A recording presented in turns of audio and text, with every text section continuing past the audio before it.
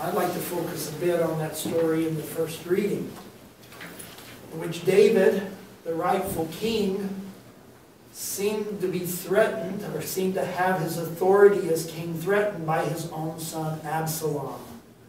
And there was conflict raging between David and his supporters and those of Absalom.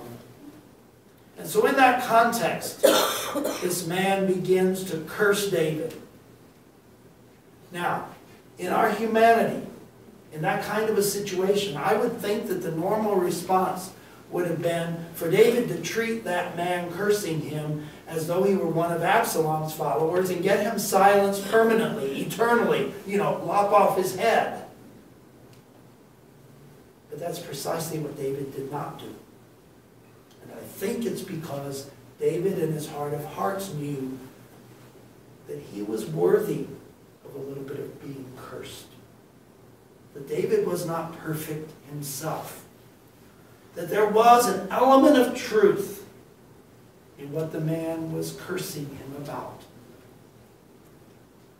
That cursing man had a little bit of window into David's imperfection, David's foibles, David's folly.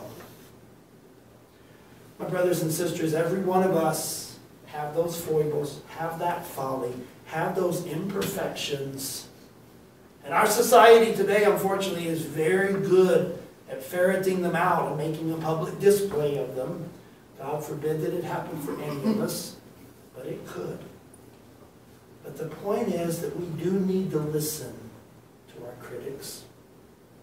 We do need to listen to those who might curse us, because they probably possess within themselves a little bit of a kernel of truth. And the vast majority of which might not be true, we can rely upon the Lord Jesus to chase that untruth into a herd of swine that goes running down the hill and drowning in the Sea of Galilee. We don't have to worry about that, though.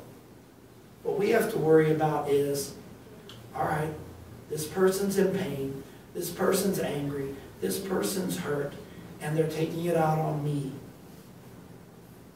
What portion of that anger, that hurt, am I responsible for? What element of truth do they possess about my reality? Learn from it. Seek the Lord's grace to work with it. He will never abandon us. And then allow the Lord to take care of the false part. Allow the Lord to do some of the work of the healing of the anger and the hurt. But not to lash out. One bad tweet against us doesn't deserve a worse tweet from us. Love one another is our banner.